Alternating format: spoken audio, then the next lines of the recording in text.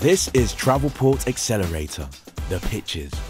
6 innovative technology companies are going head-to-head to pitch their ideas on how to transform travel retailing through hyper-personalized digital marketing.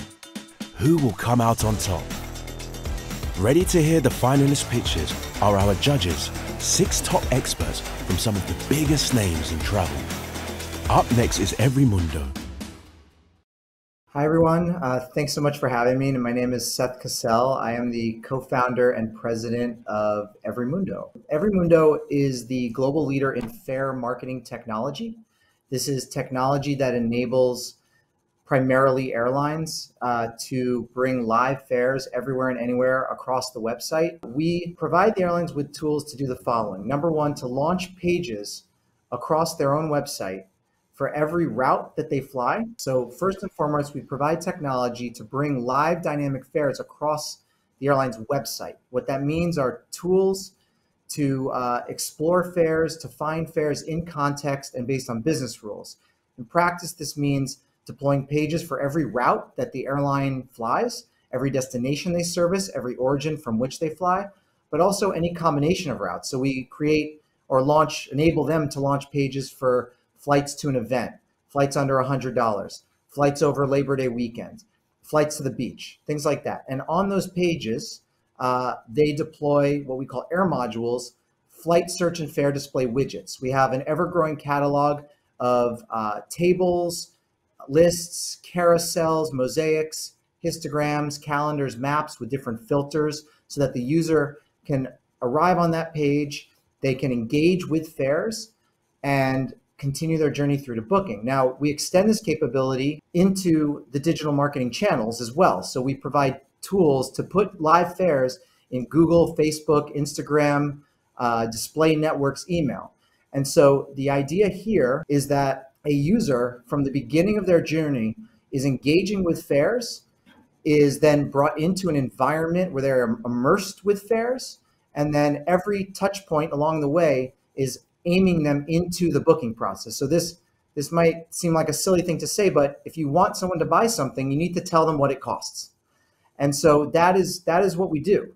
So we're doing this right now for 70 airlines around the world, as large as American and United, but also as small as Cape Air and Safari Link and some other very small carriers. So as long as an airline can book a flight, this product has relevance. Now, what brought me to you guys today is the following. Over the last couple of years, we've branched out beyond airlines. We've started deploying not just fare marketing technology, but vacation package offer marketing technology to the vacation package arms of various airlines we work with.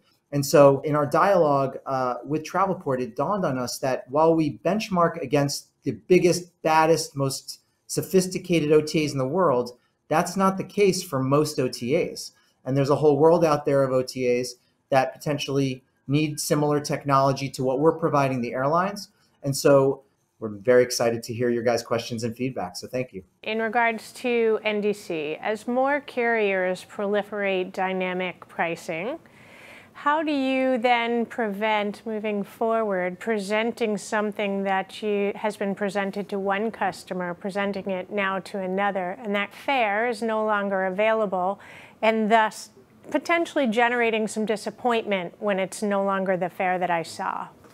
Absolutely. So when we present these fares, we are very careful to disclose in no uncertain terms in and around those fares that these are fares seen by others recently. There is a very high bar of regulatory compliance required to play this game.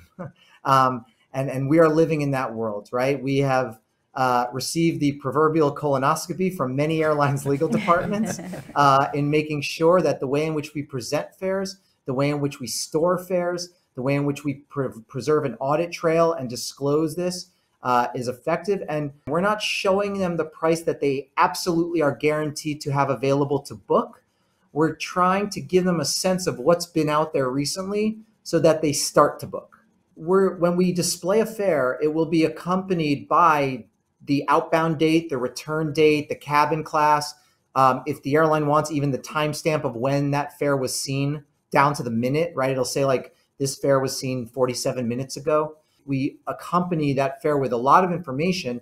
And then we have filters on the different widgets so that you can filter down by travel, departure date, by origin or destination, by budget, by travel interests, cabin class, for example, giving the user the control to play with these fares and really get a sense of what the cost will be so that when they arrive, it's not sticker shock. Imagine if when you go grocery shopping, you're taking everything off the shelf and you only find out what it costs when you go through the checkout.